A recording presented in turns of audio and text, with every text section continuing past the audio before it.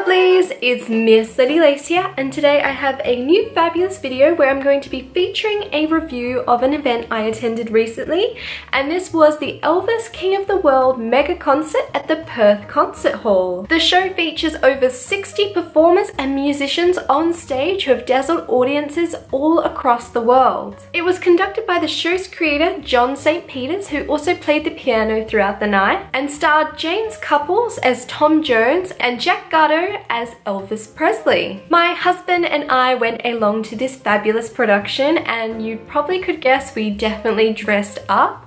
We were by far the most overdressed people there, but we're kind of used to that because we love dressing up so much. The Perth Concert Hall was a wonderful venue for a show like this. It features beautiful red seats that you can just relax and enjoy the show. I was so excited to see the Elvis King of the World show, but I didn't have too many expectations to what the night would actually be like. The production value was so incredibly high on this. The magnitude of how many musicians and performers were on stage and the beautiful sound they created was just amazing. Throughout the night they featured footage, photos, and details about Elvis's life, and that was something really fascinating to learn more about. Gatto portraying Elvis was phenomenal. He brought Elvis back to life with his own unique flair. He emphasized while performing that he was paying tribute to Elvis and not trying to replicate or be Elvis, which is something I really respected. Jack has a striking resemblance to Elvis, but it's his beautiful voice that really brought the house down. Throughout the night, Gatto did numerous costume changes to reflect different parts of Elvis's career and different famous costumes that he actually wore. He even changed his hair and hairstyle to reflect all the different eras, which is something this vintage lover truly adored. A wonderful moment during the performances was where James Cupples and Gatto came on stage to pay tribute to Elvis and Tom Jones, repeating a duet they actually did at Caesar's Palace where Tom invited Elvis up on stage. By the end of the night, the audience gave a standing ovation to what was a truly magnificent night and an incredible performance to watch. After the show, the cast came out to meet and greet with the audience, which I think is always a lovely touch, and I even got a photo with Gatto who played Elvis. I'll include that here.